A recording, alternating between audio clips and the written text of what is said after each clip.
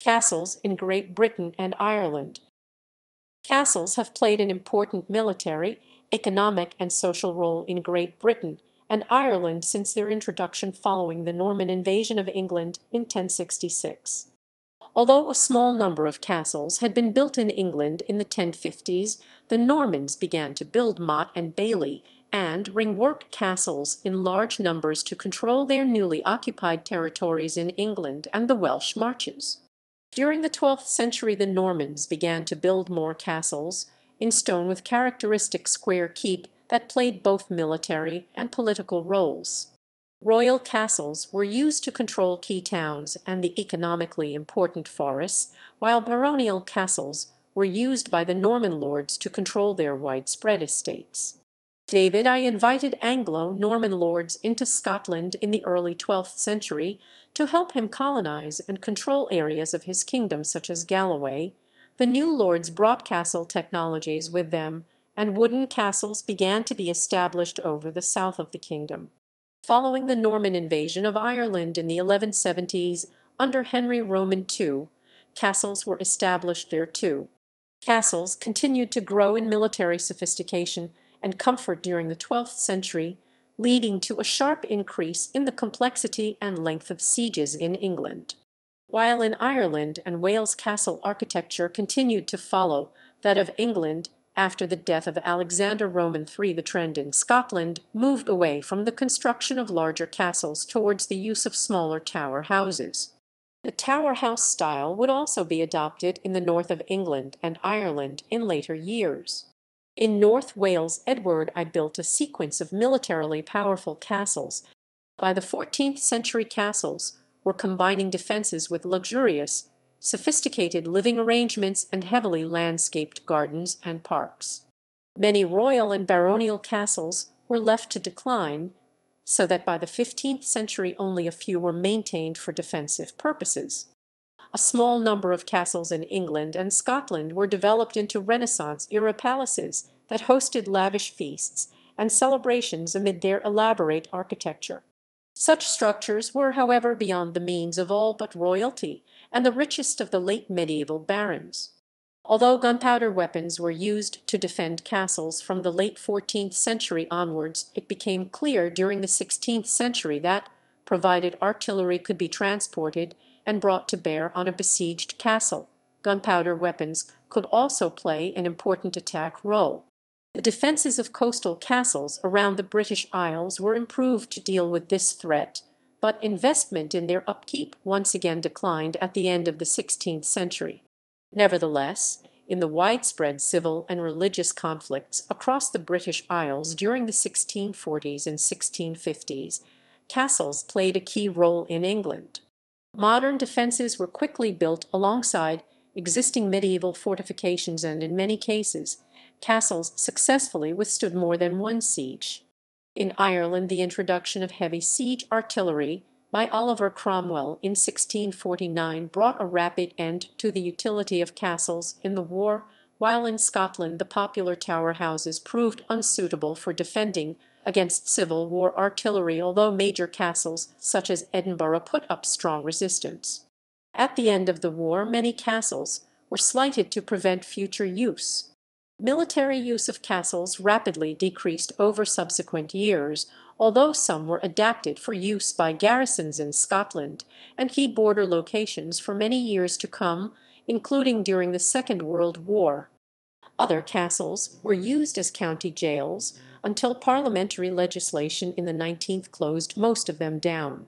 For a period in the early 18th century, castles were shunned in favor of Palladian architecture until they re-emerged as an important cultural and social feature of England, Wales, and Scotland, and were frequently improved during the 18th and 19th centuries. Such renovations raised concerns over their protection, so that today, primarily used as tourist attractions, castles form a key part of the national heritage industry. Historians and archaeologists continue to develop our understanding of British castles, while vigorous academic debates in recent years have questioned the interpretation of physical and documentary material surrounding their original construction and use. Norman invasion. Anglo-Saxon fortifications. The English word castle derives from the Latin word castellum and is used to refer to the private fortified residence of a lord or noble. The presence of castles in Britain and Ireland dates primarily from the Norman invasion of 1066. Before the arrival of the Normans, the Anglo-Saxons had built boers, fortified structures with their origins in ninth-century Wessex. Most of these, especially in urban areas, were large enough to be best described as fortified townships rather than private dwellings, and are therefore not usually classed as castles. Rural boers were smaller, and usually consisted of a wooden hall with a wall enclosing various domestic buildings along with an entrance tower called a burgete, which was apparently used for ceremonial purposes. Although rural boers were relatively secure, their role was primarily ceremonial, and they too are not normally classed as castles. There were, however, a small number of castles which were built in England during the 1050s, probably by Norman knights in the service of Edward the Confessor. These include Hereford, Clavering, Richard's Castle, and possibly Ewes Harold Castle in Dover. Invasion. William, Duke of Normandy, invaded England in 1066, and one of his first actions after landing was to build Hastings Castle to protect his supply routes. Following their victory at the Battle of Hastings, the Normans began three phases of castle building.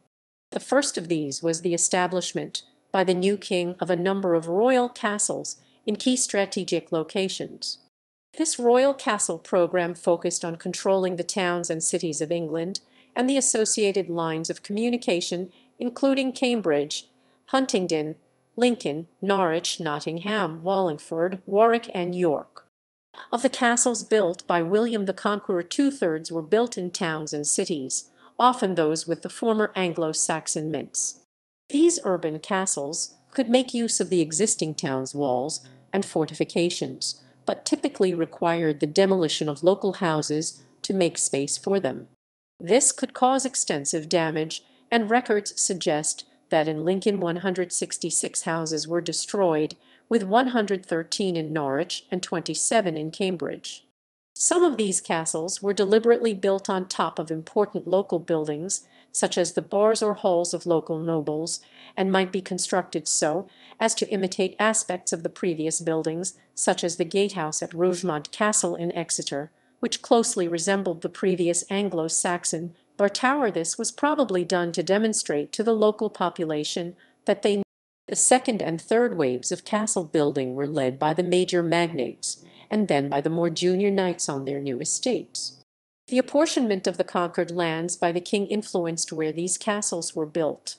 In a few key locations, the king gave his followers compact groups of estates, including the 6 rapes of Sussex and the 3 earldoms of Chester, Shrewsbury, and Hereford, intended to protect the line of communication with Normandy and the Welsh border, respectively. In these areas, a baron's castles were clustered relatively tightly together, but in most of England the nobles' estates, and therefore their castles, were more widely dispersed. As the Normans pushed on into South Wales, they advanced up the valleys building castles as they went, and often using the larger castles of the neighbouring earldoms as a base. As a result, castle building by the Norman nobility across England and the Marches lacked a grand strategic plan, reflecting local circumstances such as military factors and the layout of existing estates and church lands. Castles were often situated along the old Roman roads that still formed the backbone for travel across the country, both to control the lines of communication and to ensure easy movement between different estates.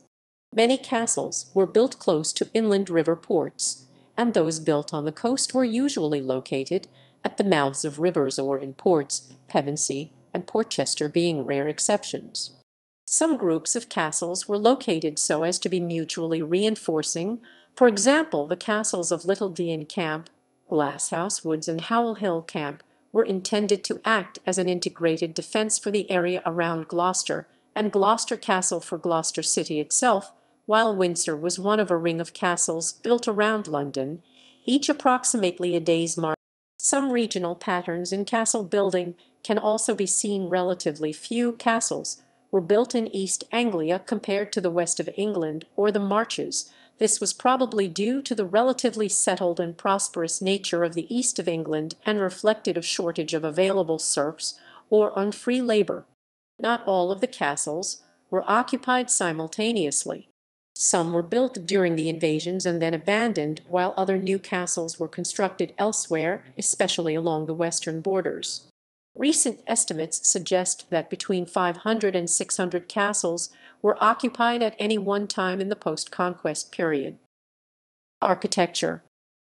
There was a large degree of variation in the size and exact shape of the castles built in England and Wales after the invasion. One popular form was the motte and bailey, in which earth would be piled up into a mound called a motte to support a wooden tower, and a wider enclosed area built alongside it called a bailey. Stafford Castle is a typical example of a post-invasion motte castle. Another widespread design was the ringwork, in which earth would be built up in a circular or oval shape and topped with a wooden rampart. Folkestone Castle is a good example of a Norman ringwork, in this case built on top of a hill, although most post-invasion castles were usually sited on lower ground. Around 80% of Norman castles in this period followed the motte and bailey pattern, but ringworks were particularly popular in certain areas, such as south-west England and South Wales. One theory put forward to explain this variation is that ringworks were easier to build in these shallow soil areas than the larger mottes. The White Tower in London and the Keep of Colchester Castle were the only stone castles to be built in England immediately after the conquest, both with the characteristic square Norman keep. Both these castles were built in the Romanesque style and were intended to impress as well as provide military protection. In Wales, the first wave of the Norman castles were again made of wood in a mixture of motte and bailey and ringwork designs, with the exception of the stone-built Chepstow Castle. Chepstow, too, was heavily influenced by Romanesque design, reusing numerous materials from the nearby Ventus Silorum to produce what historian Robert Lydiard has termed a play upon images from antiquity. The size of these castles varied depending on the geography of the site, the decisions of the builder, and the available resources. Analysis of the size of mottes has shown some distinctive regional variation. East Anglia, for example, saw much larger mottes being built than the Midlands or London. While motte and bailey and ringwork castles took great effort to build, they required relatively few skilled craftsmen, allowing them to be raised using forced labor from the local estates. This, in addition to the speed with which they could be built a single season, made them particularly attractive immediately after the conquest.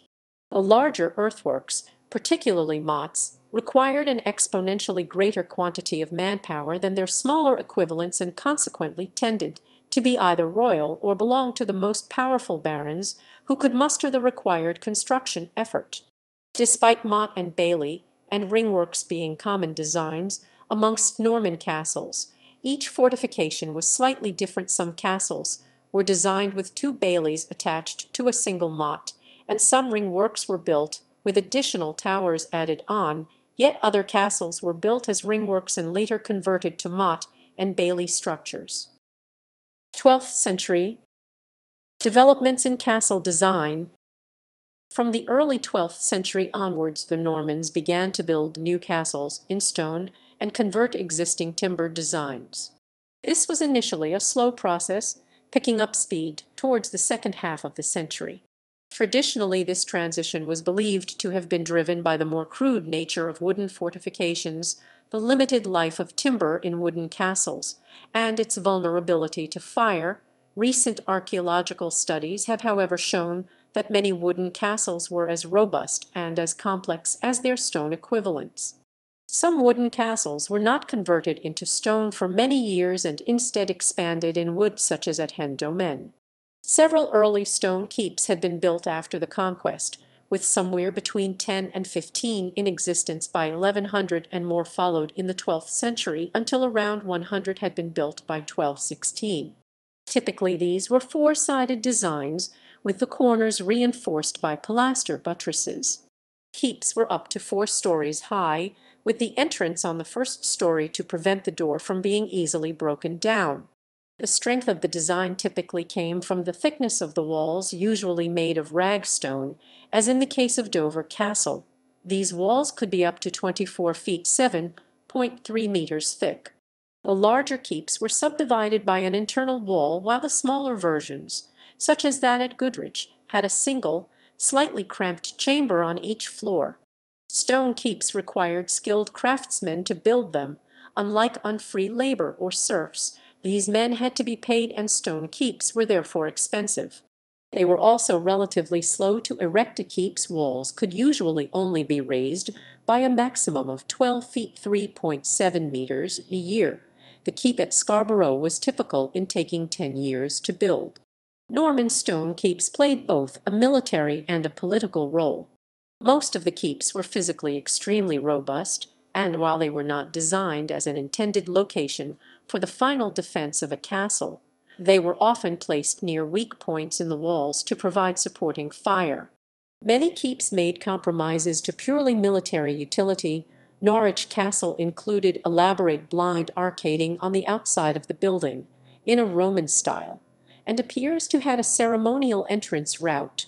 The interior of the keep at Hedingham could have hosted impressive ceremonies and events, but contained numerous flaws from a military perspective.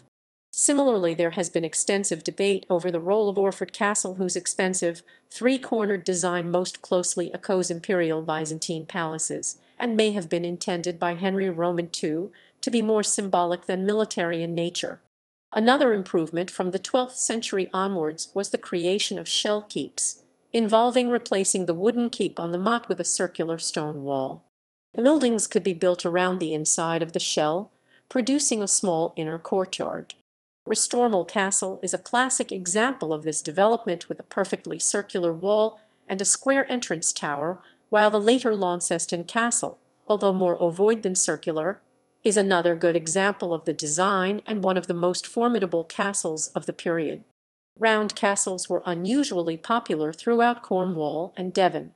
Although the circular design held military advantages, these only really mattered in the 13th century onwards. The origins of 12th century circular design were the circular design of the mottes. Indeed, some designs were less than circular in order to accommodate irregular mottes, such as that at Windsor Castle. Economy and society. English castles during the period were divided into those royal castles owned by the king, and baronial castles controlled by the Anglo-Norman lords. According to chronicler William of Newburgh, royal castles formed the bones of the kingdom. A number of royal castles were also designated as shrieval castles, forming the administrative hub for a particular county. For example, Winchester Castle served as the centre of Hampshire. These castles formed a base for the royal sheriff, responsible for enforcing royal justice in the relevant shire. The role of the sheriff became stronger and clearer as the century progressed. A number of royal castles were linked to forests and other key resources. Royal forests in the early medieval period were subject to special royal jurisdiction. Forest law was, as historian Robert Huscroft describes it, harsh and arbitrary, a matter purely for the king's will, and forests were expected to supply the king with hunting grounds, raw materials, goods, and money. Forests were typically tied to castles, both to assist with the enforcement of the law and to store the goods being extracted from the local economy. Peveril Castle was linked to the Peak Forest and the local lead mining there. St. Briavels was tied to the Forest of Dean, and Knaresborough, Rockingham, and Pickering to their eponymous forests respectively. In the southwest, where the crown oversaw the lead mining industry, castles such as Restormel played an important role running the local stanary courts. Baronial castles were of varying size and sophistication. Some were classed as a caput, or the key stronghold. The king continued to exercise the right to occupy and use any castle in the kingdom in response to external threats. In those cases, he would staff the occupied castles with his own men. The king also retained the right to authorize the construction of new castles through the issuing of licenses to crenellate. It was possible for bishops to build or control castles, such as the important Devizes Castle linked to the Bishop of Salisbury, although this practice was challenged on occasion.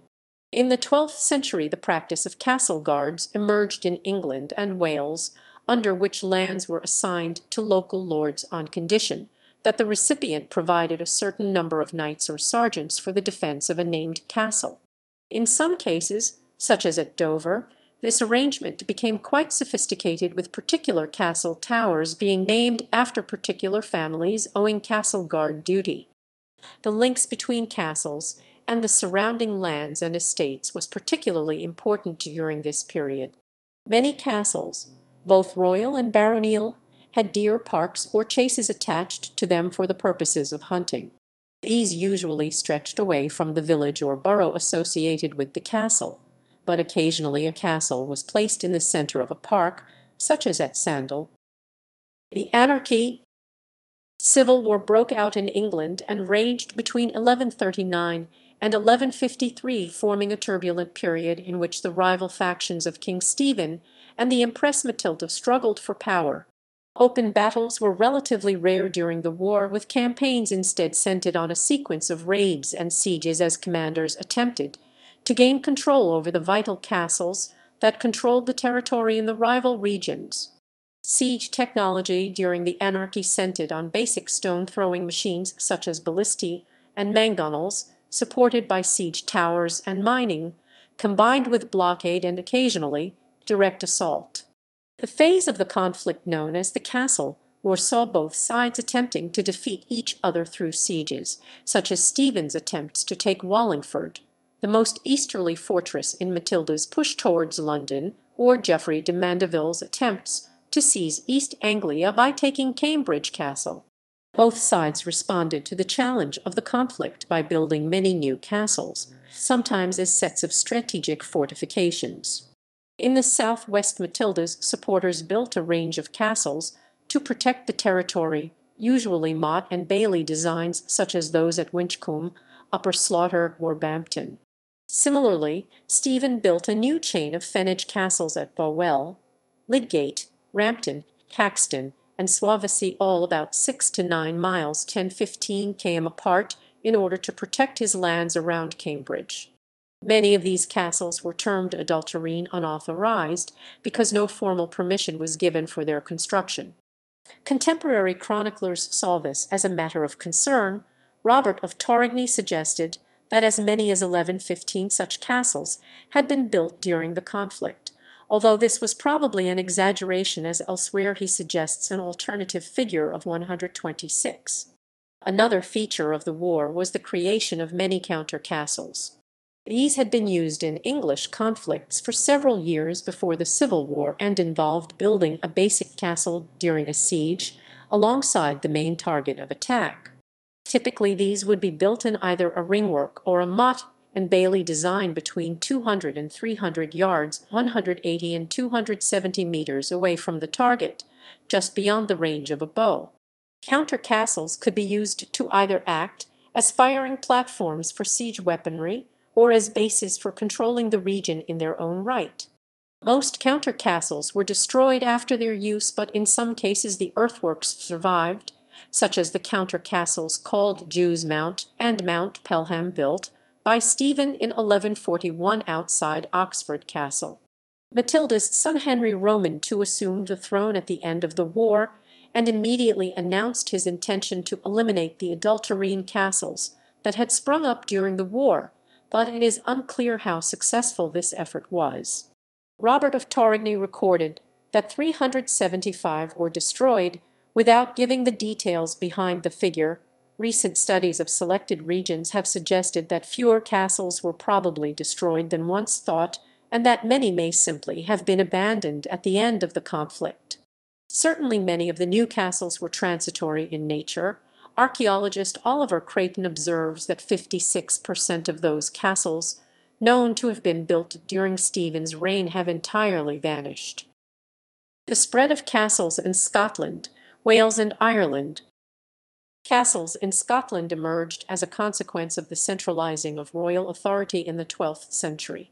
Prior to the 1120s, there is very little evidence of castles having existed in Scotland, which had remained less politically centralized than in England, with the north still ruled by the kings of Norway. David I of Scotland spent time at the court of Henry I in the south until he became the Earl of Huntingdon, and returned to Scotland with the intention of extending royal power across the country and modernizing Scotland's military technology, including the introduction of castles. The Scottish king encouraged Norman and French nobles to settle in Scotland, introducing a feudal mode of landholding and the use of castles as a way of controlling the contested lowlands. The quasi-independent polity of Galloway, which had resisted the rule of David and his predecessors, was a particular focus for this colonization. The size of these Scottish castles, primarily wooden motte and bailey constructions, varied considerably from larger designs, such as the base of Inverurie, to smaller castles like Balmaclellan. As historian Liesel has suggested, the creation of castles in Scotland was less to do with conquest and more to do with establishing a governing system. The Norman expansion into Wales slowed in the 12th century, but remained an ongoing threat to the remaining native rulers. In response, the Welsh princes and lords began to build their own castles, usually in wood. There are indications that this may have begun from 1111 onwards under Prince Cadgan ap Bledin, with the first documentary evidence of a native Welsh castle being at Simmer in 1116.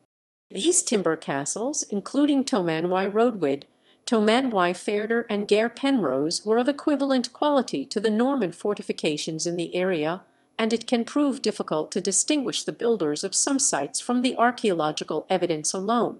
At the end of the 12th century, the Welsh rulers began to build castles in stone, primarily in the Principality of North Wales. Ireland remained ruled by native kings into the 12th century, largely without the use of castles. There was a history of Irish fortifications called raths, a type of ring fort, some of which were very heavily defended, but which are not usually considered to be castles in the usual sense of the word. The kings of Connacht constructed fortifications from 1124, which they called castel or cashlin, from the Latin and French for castle, and there has been considerable academic debate over how far these resembled European castles. The Norman invasion of Ireland began between 1166 and 1171 under first Richard de Clare and then Henry Roman II of England, with the occupation of southern and eastern Ireland by a number of Anglo-Norman barons. The rapid Norman success depended on key economic and military advantages, with castles enabling them to control the newly conquered territories. The new lords rapidly built castles to protect their possessions. Many of these were motte and bailey constructions. In Louth at least 23 of these were built. It remains uncertain how many ringwork castles were built in Ireland by the Anglo-Normans. Other castles, such as Trim and Carrickfergus, were built in stone as the caput centres for major barons. Analysis of these stone castles suggests that building in stone was not simply a military decision. Indeed, several of the castles contain serious defensive flaws. Instead, the designs, including their focus on large stone keeps, were intended both to increase the prestige of the baronial owners and to provide adequate space for the administrative apparatus of the new territories. Unlike in Wales, the indigenous Irish lords do not appear to have constructed their own castles in any significant number during the period. 13th–14th centuries. Military developments. Castle design in Britain continued to change towards the end of the 12th century. After Henry Roman II, mottes ceased to be built in most of England, although they continued to be erected in Wales and along the marches. Square keeps remained common across much of England, in contrast to the circular keeps increasingly prevailing in France. In the Marches, however, circular keep designs became more popular. Castles began to take on a more regular, enclosed shape, ideally quadrilateral or at least polygonal in design, especially in the more prosperous south. Flanking towers, initially square and latterly curved, were introduced along the walls, and gatehouses began to grow in size and complexity, with portcullises being introduced for the first time. Castles such as Dover and the Tower of London were expanded in a concentric design in what Cathcart King has labeled the early development of scientific fortification. The developments spread to Anglo-Norman possessions in Ireland, where this English style of castles dominated throughout the 13th century, although the deteriorating Irish economy of the 14th century brought this wave of building to an end. In Scotland, Alexander Roman II and Alexander Roman III undertook a number of castle-building projects in the modern style. Although Alexander Roman III's early death sparked conflict in Scotland and English intervention under Edward I in 1296. In the ensuing wars of Scottish independence, castle building in Scotland altered path, turning away from building larger, more conventional castles with curtain walls. The Scots instead adopted the policy of slighting, or deliberately destroying, castles captured in Scotland from the English to prevent their reuse in subsequent invasions. Most of the new Scottish castles built by nobles were of the Tower House design. The few larger castles built in Scotland were typically royal castles, built by the Scottish kings. Some of these changes were driven by developments in military technology. Before 1190, mining was used rarely, and the siege engines of the time were largely incapable of damaging the thicker castle walls. The introduction of the trebuchet began to change this situation. It was able to throw much heavier balls with remarkable accuracy, and reconstructed devices have been shown to be able to knock holes in walls. Trebuchets were first recorded in England in 1217, and were probably used the year before as well. Richard I used them in his sieges during the Third Crusade and appears to have started to alter his castle designs to accommodate the new technology on his return to Europe. The trebuchet seems to have encouraged the shift towards round and polygonal towers and curved walls.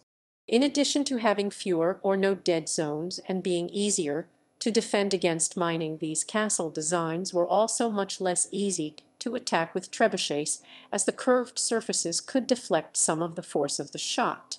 Castles saw an increasing use of arrow slits by the 13th century, especially in England, almost certainly linked to the introduction of crossbows. These arrow slits were combined with firing positions from the tops of the towers, initially protected by wooden hoarding until stone machicolations were introduced in England in the late 13th century.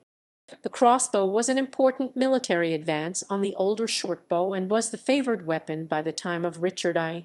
Many crossbows and vast numbers of quarrels were needed to supply royal forces, in turn requiring larger-scale iron production.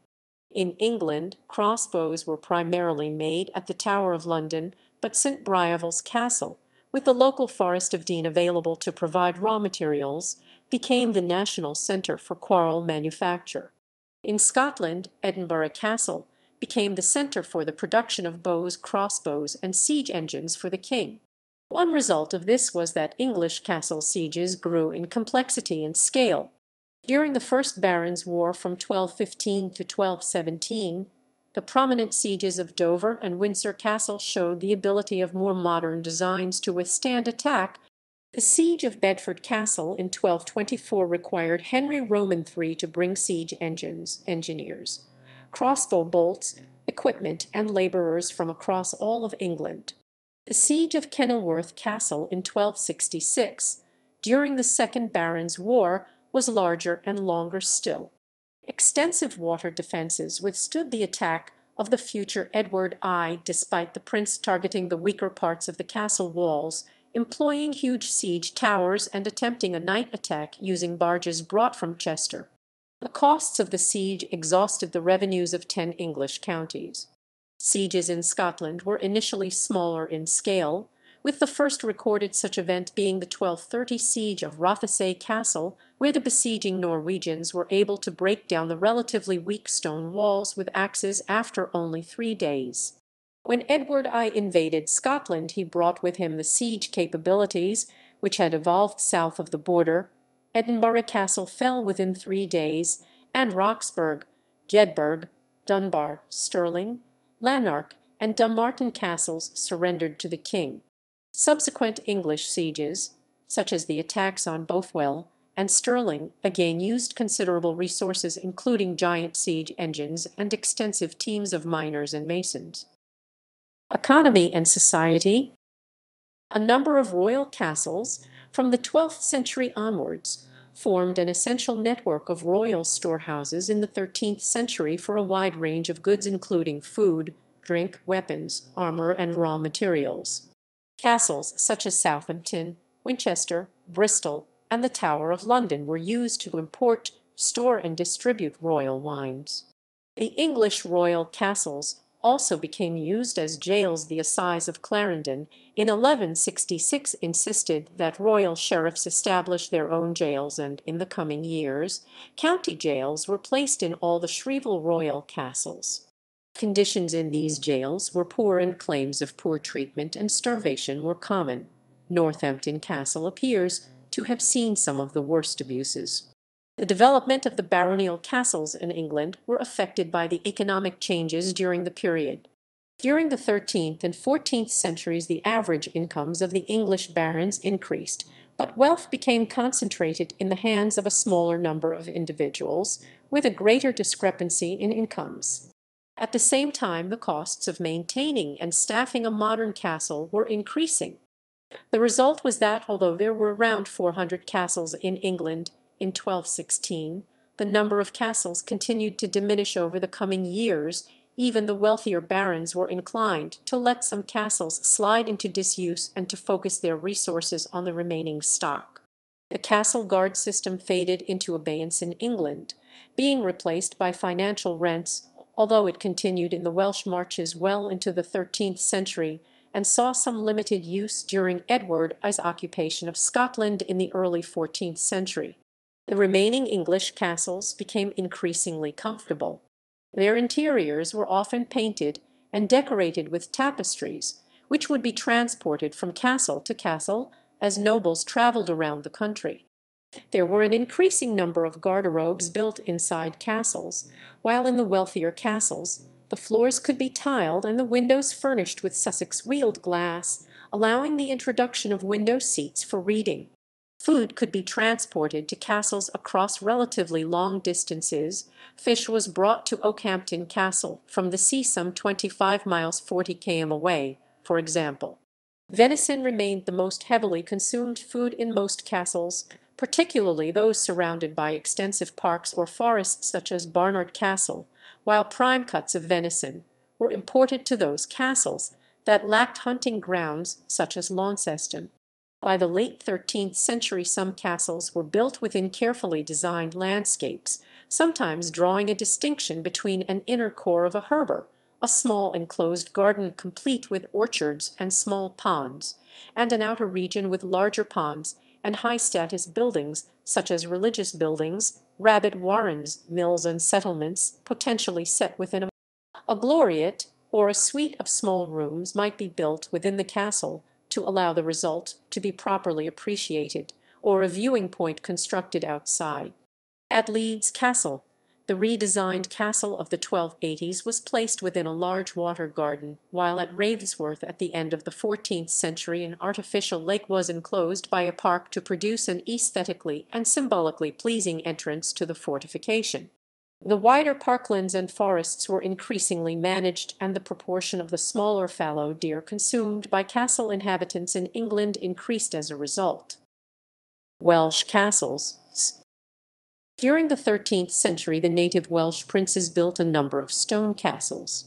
The size of these varied considerably, from smaller fortifications, such as Dinas Emrys in Snowdonia, to more substantial castles, like Dynfor, and the largest, Castell Wybera. Native Welsh castles typically maximized the defensive benefits of high mountainous sites, often being built in an irregular shape to fit a rocky peak. Most had deep ditches cut out of the rock to protect the main castle. The Welsh castles were usually built with a relatively short keep, used as living accommodation for princes and nobility, and with distinctive apsidal D-shaped towers along the walls. In comparison to Norman castles, the gatehouses were much weaker in design, with almost no use of portcullises or spiral staircases, and the stonework of the outer walls was also generally inferior to Norman-built castles. The later native Welsh castles, built in the 1260s, more closely resemble Norman designs, including round towers and, in the case of Criccieth and Dinas Bran, twin-towered gatehouse defences. Edward I's castles in Wales. In 1277 Edward I launched a final invasion of the remaining native Welsh strongholds in North Wales, intending to establish his rule over the region on a permanent basis. As part of this occupation, he instructed his leading nobles to construct 8 new castles across the region: Aberystwyth and Builth in Mid Wales, and Beaumaris, Conwy, Caernarfon, Flint, Harlech and Rhuddlan Castle in North Wales.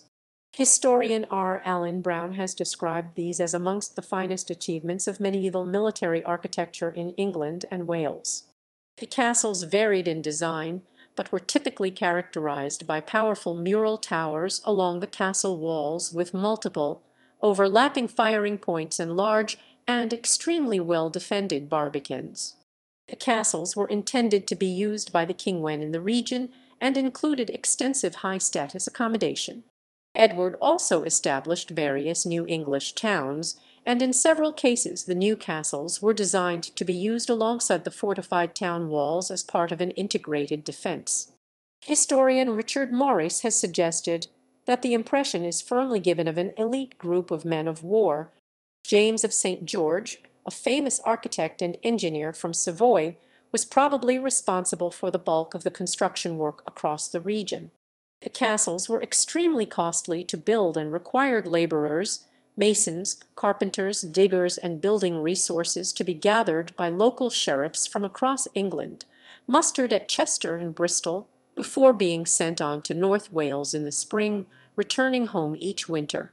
The number of workers involved placed a significant drain on the country's national labour force.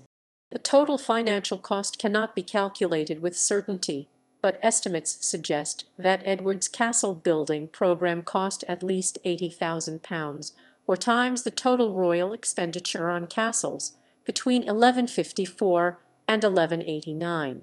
The Edwardian castles also made strong symbolic statements about the nature of the new occupation. For example, Caernarfon was decorated with carved eagles, equipped with polygonal towers, and expensive banded masonry, all designed to imitate the Theodosian walls of Constantinople, then the idealized image of imperial power. The actual site of the castle may also have been important, as it was positioned close to the former Roman fort of Saguntium. The elaborate gatehouse, with an excessive 5 sets of doors and 6 portcullises, also appears to have been designed to impress visitors and to invoke an image of an Arthurian castle, then believed to have been Byzantine in character. Palace fortresses. In the middle of the 13th century, Henry Roman III began to redesign his favourite castles, including Winchester and Windsor, building larger halls, grander chapels, installing glass windows, and decorating the palaces with painted walls and furniture. This marked the beginning of a trend towards the development of grand castles designed for elaborate, elite living. Life in earlier keeps had been focused around a single great hall, with privacy for the owner's family provided by using an upper floor for their own living accommodation. By the 14th century, nobles were travelling less, bringing much larger households with them when they did travel, and entertaining visitors with equally large retinues. Castles such as Goodrich were redesigned in the 1320s to provide greater residential privacy and comfort for the ruling family, while retaining strong defensive features and a capacity to hold over 130 residents at the castle. The design influenced subsequent conversions at Berkeley, and by the time that Bolton Castle was being built in the 1380s, it was designed to hold up to 8 different noble households, each with their own facilities. Royal castles, such as Beaumaris, although designed with defence in mind, were designed to hold up to 11 different households at any one time. Kings and the most wealthy lords could afford to redesign castles to produce palace fortresses. Edward Roman III spent £51,000 on renovating Windsor Castle. This was over 1.5 times Edward's typical annual income.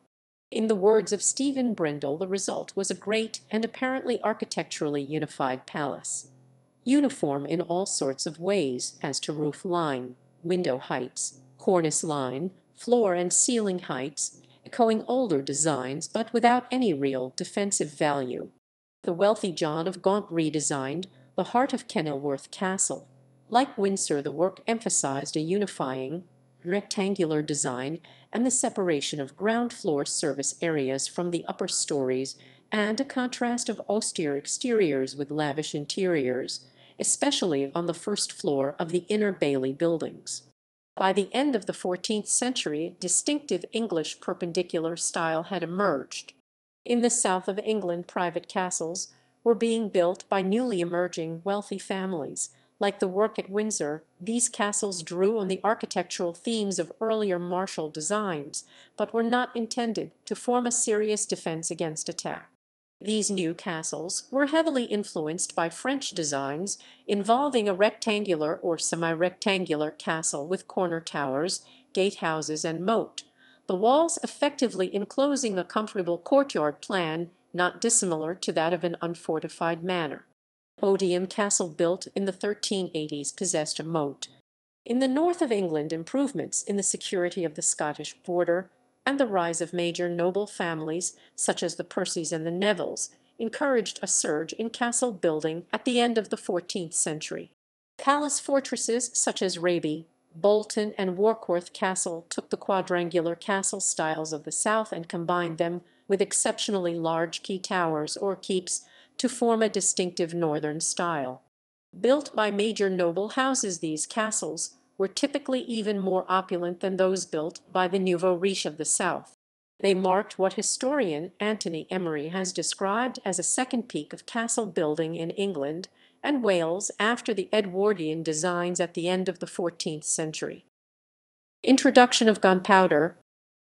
Early gunpowder weapons were introduced to England from the 1320s onwards and began to appear in Scotland by the 1330s. By the 1340s, the English crown was regularly spending money on them, and the new technology began to be installed in English castles by the 1360s and 1370s, and in Scottish castles by the 1380s. Cannons were made in various sizes, from smaller hand cannons to larger guns firing stone balls of up to 7.6 inches 19 cm. Medium-sized weapons weighing around 20 kg each were more useful for the defense of castles, although Richard Roman II eventually established 600-pound 272-kilo guns at the Tower of London and the 15,366-pound 6,970-kilo heavy Mons Meg bombard was installed at Edinburgh Castle. Early cannons had only a limited range and were unreliable. In addition, early stone cannonballs were relatively ineffective when fired at stone castle walls. As a result, early cannon proved most useful for defense, particularly against infantry assaults or to fire at the crews of enemy trebuchets. Indeed, early cannons could be quite dangerous to their own soldiers. James Roman II of Scotland was killed besieging Roxburgh Castle in 1460 when one of his cannons, called Lion, exploded next to him. The expense of early cannons meant that they were primarily a weapon deployed by royalty rather than the nobility. Cannons in English castles were initially deployed along the south coast, where the Channel ports, essential for English trade and military operations in Europe, were increasingly threatened by French raids. Carisbrooke, Corfe, Dover, Porchester, Saltwood, and Southampton Castle received cannon during the late 14th century, small circular keyhole gun ports being built in the walls to accommodate the new weapons. Carisbrooke Castle was subject to an unsuccessful French siege in 1377, the Crown reacting by equipping the castle with cannon and a mill for producing gunpowder in 1379. Some further English castles along the Welsh borders and Scotland were similarly equipped, with the Tower of London and Pontefract Castle acting as supply depots for the new weapons. In Scotland, the first cannon for a castle appears to have been bought for Edinburgh in 1384, which also became an arsenal for the new devices. 15th–16th centuries. Decline of English castles. By the 15th century, very few castles were well maintained by their owners. Many royal castles were receiving insufficient investment to allow them to be maintained. Roofs leaked, stonework crumbled, lead or wood was stolen. The crown was increasingly selective about which royal castles it maintained, with others left to decay. By the 15th century only Windsor, Leeds, Rockingham, and Moorend were kept up as comfortable accommodation. Nottingham and York formed the backbone for royal authority in the north, and Chester, Gloucester, and Bristol forming the equivalents in the west. Even major fortifications, such as the castles of North Wales and the border castles of Carlisle, Bamburgh, and Newcastle upon Tyne, saw funding and maintenance reduced. Many royal castles continued to have a role as the county jail, with the gatehouse frequently being used as the principal facility. The ranks of the baronage continued to reduce in the 15th century, producing a smaller elite of wealthier lords, but reducing the comparative wealth of the majority. And many baronial castles fell into similar decline. John Lullen's 16th century accounts of English castles are replete with descriptions of castles being sore decayed, their defences in ruin, or, where the walls might still be in good repair, the loganges within were decayed. English castles did not play a decisive role during the Wars of the Roses, fought between 1455 and 1485, which were primarily in the form of pitched battles between the rival factions of the Lancastrians and the Yorkists. Renaissance palaces. The 15th and 16th centuries saw a small number of British castles develop into still grander structures, often drawing on the Renaissance views on architecture that were increasing in popularity on the continent. Tower keeps, large solid keeps used for private accommodation, probably inspired by those in France, had started to appear in the 14th century at Dudley and Warkworth. In the 15th century the fashion spread with the creation of very expensive, French-influenced palatial castles featuring complex tower keeps at Wardour, Tattershall, and Raglan Castle. In central and eastern England castles began to be built in brick, with Caister, Kirby Muxloe, and Tattershall forming examples of this new style. North of the border the construction of Holyrood Great Tower between 1528 and 1532 picked up on this English tradition, but incorporated additional French influences to produce a highly secure but comfortable castle, guarded by a gun park. Royal builders in Scotland led the way in adopting further European Renaissance styles in castle design. James Roman IV and James V used exceptional one-off revenues, such as the forfeiture of key lands, to establish their power across their kingdom in various ways, including constructing grander castles, such as Linlithgow, almost invariably by extending and modifying existing fortifications. These Scottish castle palaces drew on Italian Renaissance designs, in particular the fashionable design of a quadrangular court with stair turrets on each corner, using Harling to giving them a clean, Italian appearance. Later the castles drew on Renaissance designs in France, such as the work at Falkland and Stirling Castle. The shift in architectural focus reflected changing political alliances, as James V had formed a close alliance with France during his reign. In the words of architectural historian John Dunbar, the results were the earliest examples of coherent Renaissance design in Britain. These changes also included shifts in social and cultural beliefs. The period saw the disintegration of the older feudal order, the destruction of the monasteries, and widespread economic changes altering the links between castles and the surrounding estates. Within castles, the Renaissance saw the introduction of the idea of public and private spaces, placing new value on castles having private spaces for the lord or his guests away from public view. Although the elite in Britain and Ireland continued to maintain and build castles in the style of the late medieval period, there was a growing understanding through the Renaissance, absent in the 14th century, that domestic castles were fundamentally different from the military fortifications being built to deal with the spread of gunpowder artillery. Castles continued to be built and reworked in what cultural historian Matthew Johnson has described as a conscious attempt to invoke values seen as being under threat. The results, as at Kenilworth Castle for example, could include huge castles deliberately redesigned to appear old and sporting chivalric features, but complete with private chambers, Italian loggias and modern luxury accommodation. Although the size of noble households shrank slightly during the 16th century, the number of guests at the largest castle events continued to grow. 2,000 came to a feast at Cawood Castle in 1466, while the Duke of Buckingham routinely entertained up to 519 people at Thornbury Castle at the start of the 16th century. When Elizabeth I visited Kenilworth in 1575, she brought an entourage of 31 barons and 400 staff for a visit that lasted an exceptional 19 days.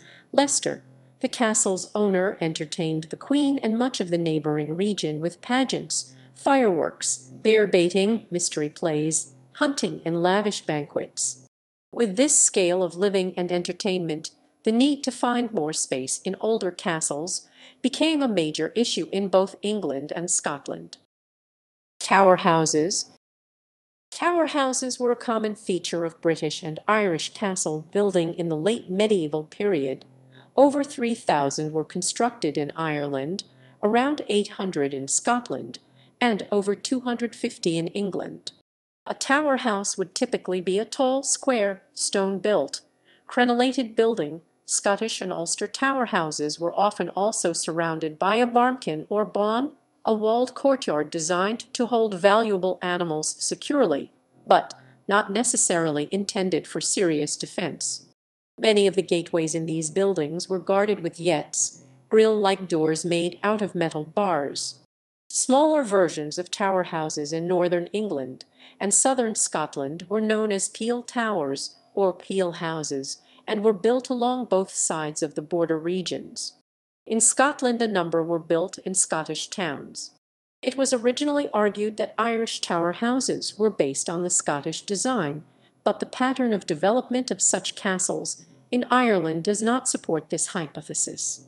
The defences of tower houses were primarily aimed to provide protection against smaller raiding parties and were not intended to put up significant opposition to an organized military assault, leading historian Stuart Reid to characterize them as defensible rather than defensive.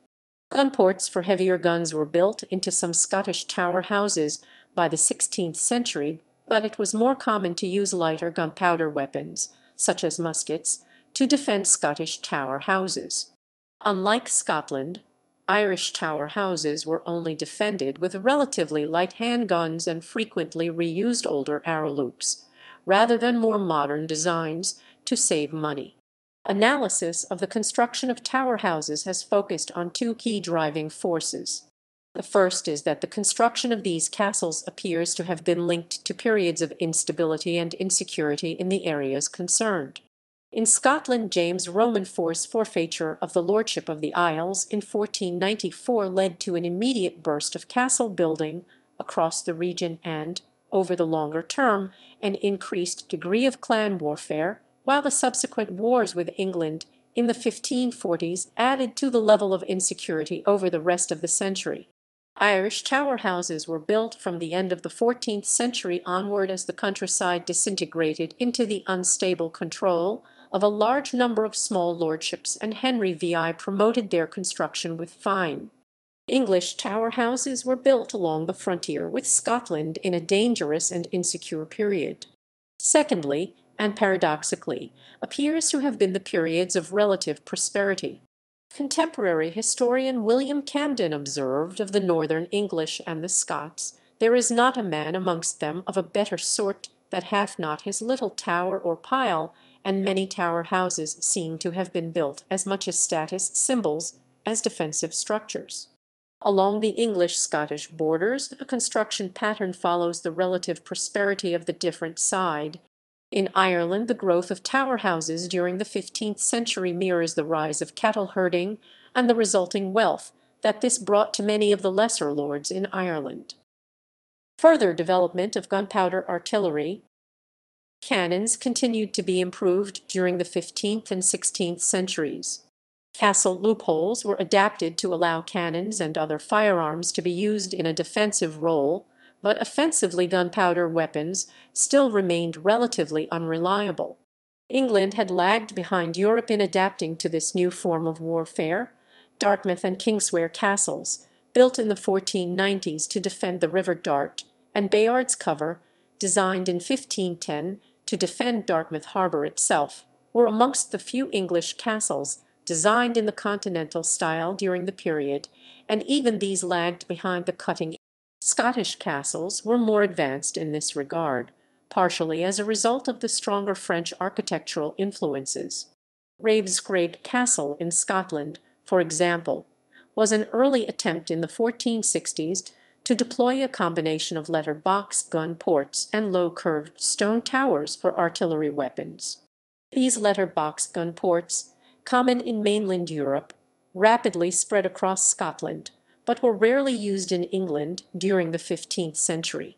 Scotland also led the way in adopting the new caponnier design for castle ditches, as constructed at Cranethan Castle. Henry Roman VIII became concerned with the threat of French invasion during 1539 and was familiar with the more modern continental designs. He responded to the threat by building a famous sequence of forts, called the Device Forts or Henrician Castles, along the south coast of England, specifically designed to be equipped with. These forts still lacked some of the more modern continental features, such as angled bastions. Each fort had a slightly different design, but as a group they shared common features, with the fortification formed around a number of compact lobes, often in a quatrefoil or trefoil shape, designed to give the guns a 360-degree angle of fire. The forts were usually tiered to allow the guns to fire over one another and had features such as vents to disperse the gunpowder smoke. It is probable that many of the forts were also originally protected by earth bulwarks, although these have not survived. The resulting forts have been described by historian Christopher Duffy as having an air at once sturdy and festive, rather like a squashed wedding cake. These coastal defences marked a shift away from castles, which were both military fortifications and domestic buildings, towards forts which were garrisoned but not domestic. Often the 1540s are chosen as a transition date for the study of castles as a consequence. The subsequent years also marked almost the end of indigenous English fortification design. By the 1580s, English castle improvements were almost entirely dominated by imported European experts. The superiority of Scottish castle design also diminished. The half-moon battery built at Edinburgh Castle in 1574, for example, was already badly dated in continental terms by the time it was built. The limited number of modern fortifications built in Ireland, such as those with the first gun ports retrofitted to Carrickfergus Castle in the 1560s and at Corkbeg in Cork Harbour and built in the 1570s in fear of an invasion, were equally unexceptional by European standards. Nonetheless, improved gunpowder artillery played a part in the region. There were still relatively few guns in Ireland, however, and during the 9 Years' War at the end of the century, the Irish were proved relatively unskilled in siege warfare, with artillery used mainly by the English. In both Ireland and Scotland the challenge was how to transport artillery pieces to castle sieges. The poor state of Scottish roads required expensive trains of pack horses, which only the king could afford, and in Ireland the river network had to be frequently used to transport the weapons inland. In these circumstances older castles could frequently remain viable defensive features, although the siege of Cahir Castle in 1599 and the attack on Dunavade Castle on Islay in 1614 proved that if artillery could be brought to bear, previously impregnable castle walls might fall relatively quickly. 17th century Wars of the Three Kingdoms. In 1603 James VI of Scotland inherited the crown of England, bringing a period of peace between the two countries. The royal court left for London, and, as a result, with the exceptions of occasional visits, building work on royal castles north of the border largely ceased. Investment in English castles, especially royal castles, declined dramatically. James sold off many royal castles in England to property developers, including York and Southampton Castle. A royal inspection in 1609 highlighted that the Edwardian castles of North Wales, including Conwy, Beaumaris, and Caernarfon, were utterly decayed. A subsequent inspection of various English counties in 1635 found a similar picture. Lincoln, Kendal, York, Nottingham, Bristol, Queenborough, Southampton, and Rochester were amongst those in a state of dilapidation. In 1642 one pamphlet described many English castles as much decayed. Those maintained as private homes, such as Arundel, Berkeley, Carlisle, and Winchester, were in much better condition, but not necessarily defendable in a conflict, while some such as Bolsover were redesigned as more modern dwellings in a Palladian style. A handful of coastal forts and castles, amongst them Dover Castle, remained in good military condition with adequate defences. In 1642 the English Civil War broke out, initially between supporters of Parliament and the Royalist supporters of Charles I. The war expanded to include Ireland and Scotland, and dragged on into three separate conflicts in England itself. The war was the first prolonged conflict in Britain to involve the use of artillery and gunpowder. English castles were used for various purposes during the conflict. York Castle formed a key part of the city defences. With a military governor, rural castles, such as Goodrich, could be used as bases for raiding and for control of the surrounding countryside. Larger castles, such as Windsor, became used for holding prisoners of war or as military headquarters. During the war, castles were frequently brought back into fresh use. Existing defences would be renovated, while walls would be countermured or backed by earth in order to protect from cannons. Towers and keeps were filled with earth to make gun platforms, such as at Carlisle and Oxford Castle. New earth bastions could be added to existing designs, such as at Cambridge and Cahir Castle, and at the otherwise unfortified basing house the surrounding Norman ringwork was brought back into commission. The costs could be considerable, with the work at Skipton Castle coming to over £1,000. Sieges became a prominent part of the war, with over 300 occurring during the period, many of them involving castles. Indeed, as Robert Lydiard suggests, the military role of some castles in the 17th century is out of all proportion to their medieval histories. Artillery formed an essential part of these sieges, with the characteristic military action, according to military historian Stephen Bull, being an attack on a fortified strongpoint supported by artillery.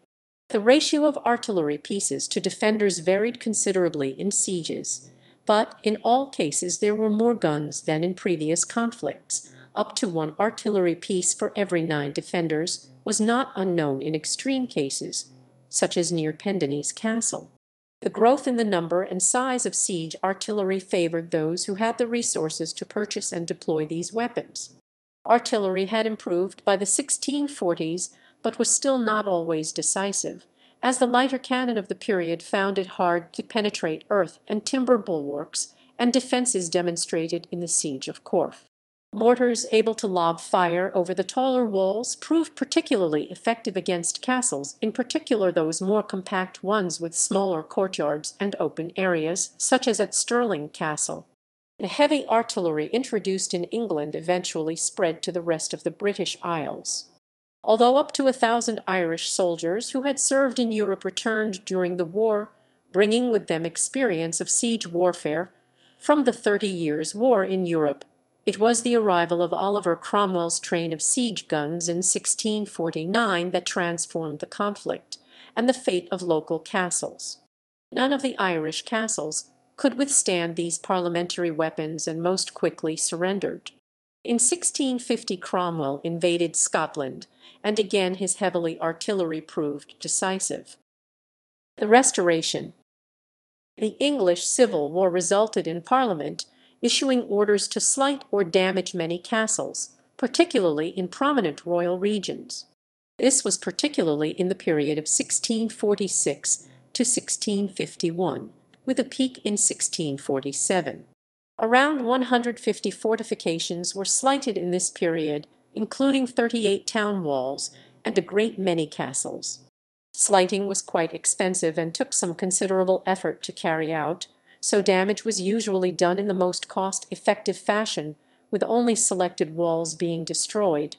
In some cases the damage was almost total, such as Wallingford Castle or Pontefract Castle, which had been involved in 3 major sieges, and in this case at the request of the townsfolk, who wished to avoid further conflict.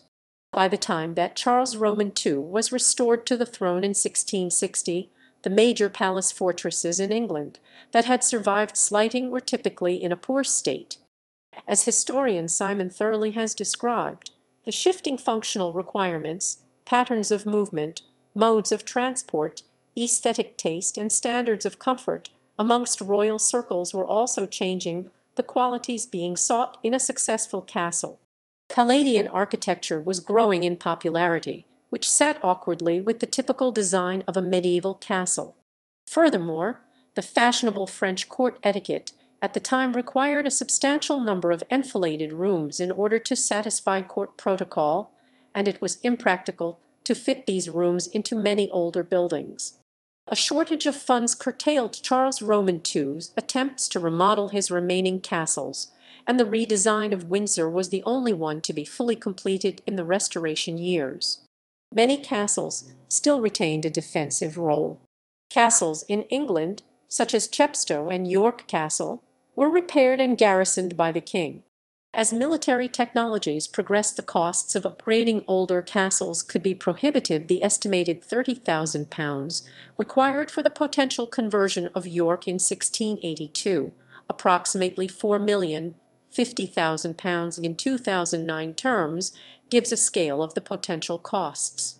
Castles played a minimal role in the Glorious Revolution of 1688, although some fortifications, such as Dover Castle, were attacked by mobs unhappy with the religious beliefs of their Catholic governors, and the sieges of King John's Castle in Limerick formed part of the endgame to the war in Ireland. In the north of Britain, security problems persisted in Scotland. Cromwellian forces had built a number of new modern forts and barracks, but the royal castles of Edinburgh, Dumbarton, and Stirling, along with Dunstaffnage, Dunolly, and Ruthven Castle, also continued in use as practical fortifications. Tower houses were being built until the 1640s. After the Restoration, the fortified tower house fell out of fashion, but the weak state of the Scottish economy was such that while many larger properties were simply abandoned, the more modest castles continued to be used and adapted as houses rather than rebuilt. In Ireland, tower houses and castles remained in use until after the Glorious Revolution, when events led to a dramatic shift in land ownership and a boom in the building of Palladian country houses, in many cases using timbers stripped from the older, abandoned generation of castles and tower houses. 18th century. Military and governmental use. Some castles in Britain and Ireland continued to have modest military utility into the 18th century. Until 1745, a sequence of Jacobite risings threatened the crown in Scotland, culminating in the rebellion in 1745. Various royal castles were maintained during the period either as part of the English border defences, like Carlisle, or forming part of the internal security measures in Scotland itself, like Stirling Castle. Stirling was able to withstand the Jacobite attack in 1745, although Carlisle was taken. The siege of Blair Castle, at the end of the rebellion in 1746, was the final castle siege to occur in the British Isles. In the aftermath of the conflict, Corgaf and many others castles were used as barracks for the forces sent to garrison the Highlands. Some castles, such as Porchester, were used for holding prisoners of war during the Napoleonic Wars at the end of the century, and were re-equipped in case of a popular uprising during this revolutionary period. In Ireland, Dublin Castle was rebuilt following a fire and reaffirmed as the centre of British administrative and military power. Many castles remained in use as county jails, run by jailers as effectively private businesses. Frequently this involved the gatehouse being maintained as the main prison building. as at Cambridge, Bridgenorth, Lancaster, Newcastle, and St. Briavels. During the 1770s, the prison reformer John Howard conducted his famous Survey of Prisons and Jails, culminating in his 1777 work The State of the Prisons. This documented the poor quality of these castle facilities. Prisoners in Norwich Castle lived in a dungeon, with the floor frequently covered by an inch of water. Oxford was close and offensive. Worcester was so subject to jail fever that the castle surgeon would not enter the prison. Gloucester was wretched in the extreme. Howard's work caused a shift in public opinion against the use of these older castle facilities as jails. Social and cultural use. By the middle of the century, medieval ruined castles had become fashionable once again. They were considered an interesting counterpoint to the now conventional Palladian classical architecture, and a way of giving a degree of medieval allure to their new owners. Historian Oliver Creighton suggests that the ideal image of a castle by the 1750s included broken, soft silhouettes and a decayed, rough appearance. In some cases, the countryside surrounding existing castles was remodeled to highlight the ruins, as at Henderskelf Castle or at Capability Brown's reworking of Wardour Castle. Alternatively, ruins might be repaired and reinforced to present a more suitable appearance, as at Harewood Castle. In other cases, mottes, such as that at Groby Castle, were reused as the basis for dramatic follies, or alternatively entirely. At the same time, castles were becoming tourist attractions for the first time. By the 1740s, Windsor Castle had become an early tourist attraction. Wealthier visitors who could afford to pay the castle keeper could enter, see curiosities such as the castle's narwhal horn, and by the 1750s by the first guidebooks. The first guidebook to Kenilworth Castle followed in 1777, with many later editions following in the coming decades. By the 1780s and 1790s, visitors were beginning to progress as far as Chepstow, where an attractive female guide escorted tourists around the ruins as part of the popular White Tour. In Scotland, Blair Castle became a popular attraction on account of its landscaped gardens, as did Stirling Castle with its romantic connections. Caernarfon in North Wales appealed to many visitors, especially artists. Irish castles proved less popular, partially because contemporary tourists regarded the country as being somewhat backward, and the ruins therefore failed to provide the necessary romantic contrast with modern life. The appreciation of castles developed as the century progressed. During the 1770s and 1780s, the concept of the picturesque ruin was popularized by the English clergyman William Gilpin. Gilpin published several works on his journeys through Britain, expounding the concept of the correctly picturesque landscape. Such a landscape, Gilpin argued, usually required a building such as a castle or other ruin to add consequence to the natural picture.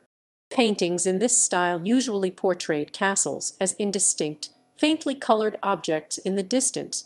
In writing, the picturesque account eschewed detail in favor of bold first impressions on the sense. The ruins of Goodrich particularly appealed to Gilpin, and his followers. Kenway was, however, too well preserved and uninteresting. By contrast, the artistic work of antiquarians James Bentham and James Essex at the end of the century, while stopping short of being genuine archaeology, was detailed and precise enough to provide a substantial base of architectural fine detail on medieval castle features, and enabled the work of architects such as Wyatt. 19th century.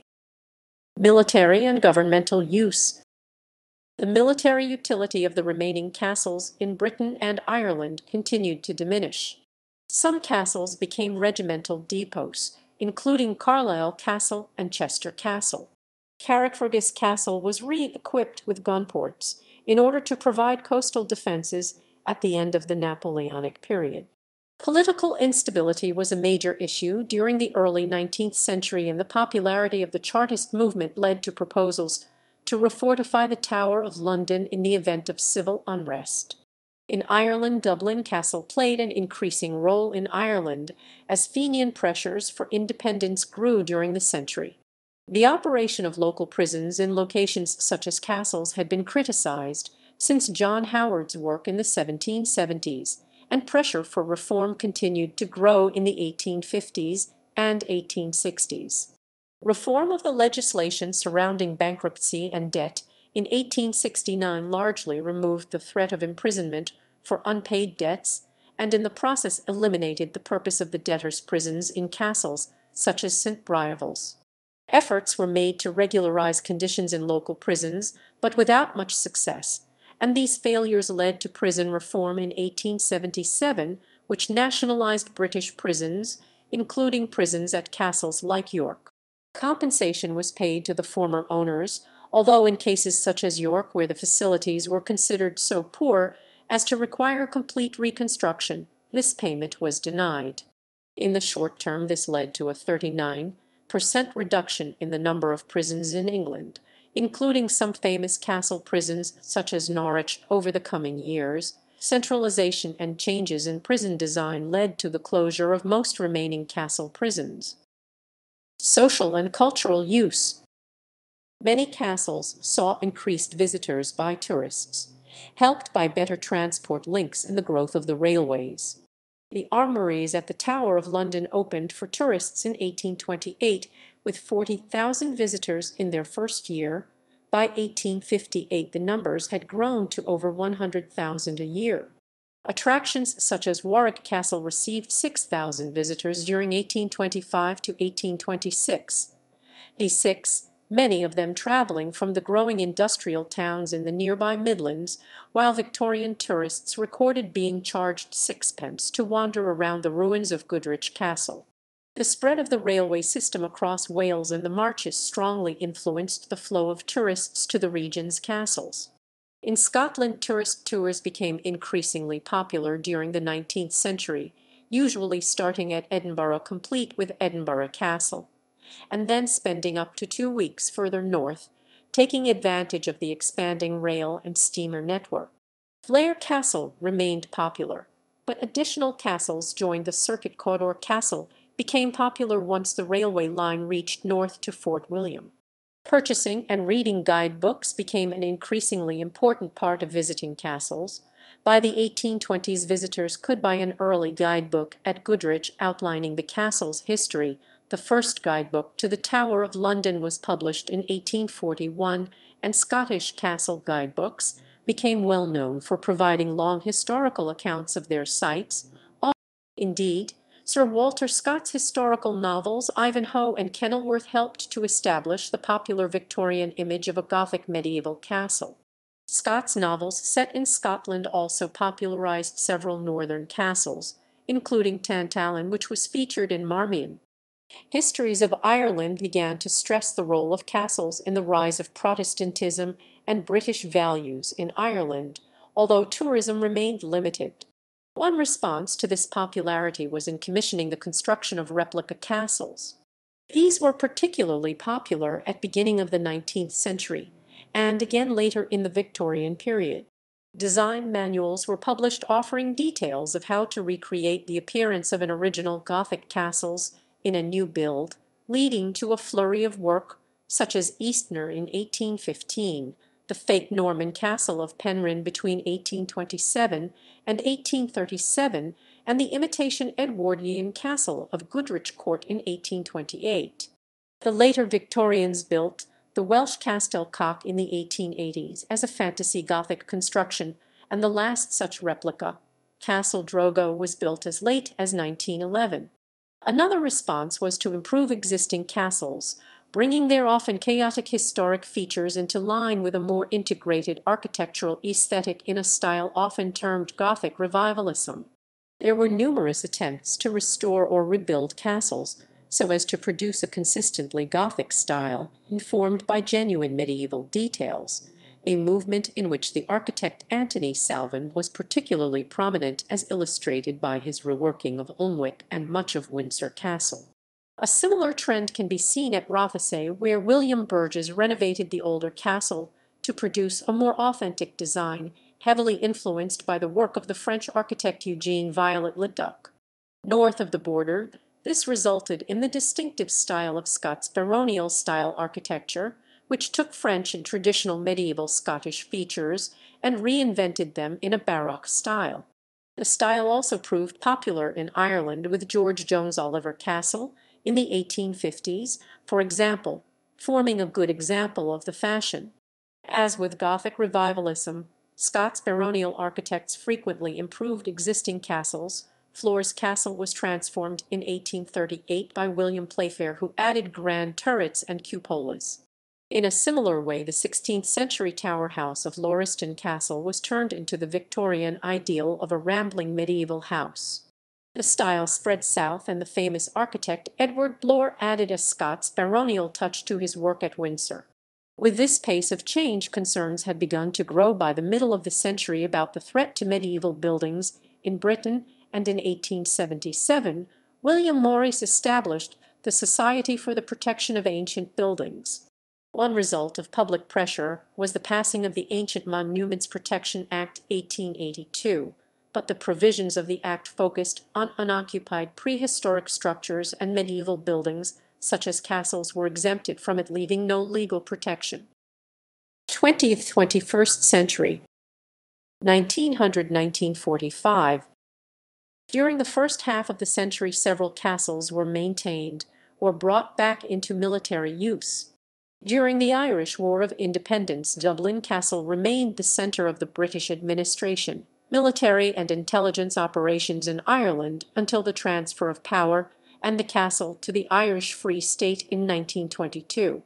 During the Second World War, the Tower of London was used to hold and execute suspected spies, and was used to briefly detain Rudolf Hess, Adolf Hitler's deputy, in 1941. Edinburgh Castle was used as a prisoner of war facility, while Windsor Castle was stripped of more delicate royal treasures and used to guard the British royal family from the dangers of the Blitz. Some coastal castles were used to support naval operations. Dover Castle's medieval fortifications used as basis for defences across the Dover Strait. Caerphilly Castle in Scotland was used to support the Royal Navy, and Carrickfergus Castle in Ireland was used as a coastal defence base. Some castles, such as Cambridge and Pevensey, were brought into local defence plans in case of a German invasion. A handful of these castles retained a military role after the war. Dover was used as a nuclear war command centre into the 1950s, while Caerphilly was used by NATO until the turn of the 21st century. The strong cultural interest in British castles persisted in the 20th century. In some cases, this had destructive consequences, as wealthy collectors bought and removed architectural features and other historical artifacts from castles for their own collections, a practice that produced significant official concern. Some of the more significant cases included St. Donat's Castle, bought by William Randolph Hearst in 1925, and then decorated with numerous medieval buildings removed from their original sites around Britain, and the case of Hornby, where many parts of the castle were sold off and sent to buyers in the United States. Partially as a result of these events, increasing legal powers were introduced to protect castles. Acts of Parliament in 1900 and 1910 widened the terms of the earlier legislation on national monuments to allow the inclusion of castles. An Act of Parliament in 1913 introduced preservation orders for the first time, and these powers were extended in 1931. Similarly, after the end of the Irish Civil War, the new Irish state took early action to extend and strengthen the previous British legislation to protect Irish national monuments. Around the beginning of the century, there were a number of major restoration projects on British castles. Before the outbreak of the First World War, work was undertaken at Chepstow, Bodiam, Caernarfon, and Tattershall. After the end of the war, various major state-funded restoration projects occurred in the 1920s, with Pembroke, Caerphilly, and Goodrich amongst the largest of these. This work typically centered on cutting back the vegetation encroaching on castle ruins, especially ivy, and removing damaged or unstable stonework. Castles such as Beaumaris saw their moats cleaned and reflooded. Some castles, such as Anglo-Norman in Scotland, were substantially rebuilt in the interwar years. The early UK film industry took an interest in castles, as potential sets, starting with Ivanhoe, filmed at Chepstow Castle in 1913 and starring U.S. leading actor King Baggot. 1945 21st century. After the Second World War, picturesque ruins of castles became unfashionable. The conservation preference was to restore castles so as to produce what Oliver Creighton and Robert Higham have described as a meticulously cared-for fabric, neat lawns, and a highly regulated, visitor-friendly environment, although the reconstruction or reproduction of the original appearance of castles was discouraged. As a result, the stonework and walls of today's castles, used as tourist attractions, are usually in much better condition than would have been the case in the medieval period. Preserving the broader landscapes of the past also rose in importance, reflected in the decision by the UNESCO World Heritage Site Programme to internationally recognize several British castles, including Beaumaris, Caernarfon, Conwy Harlech, Durham, and the Tower of London, as deserving of special international cultural significance in the 1980s. The single largest group of English castles are now those owned by English Heritage, created out of the former Ministry of Works in 1983.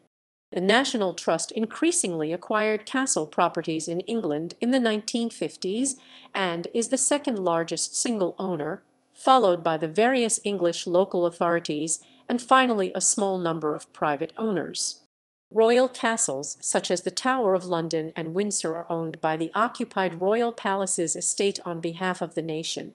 Similar organizations exist in Scotland, where the National Trust for Scotland was established 1931, and in Ireland, where Entace was created in 1948 to working alongside the Irish Ministry of Works to maintain castles and other sites.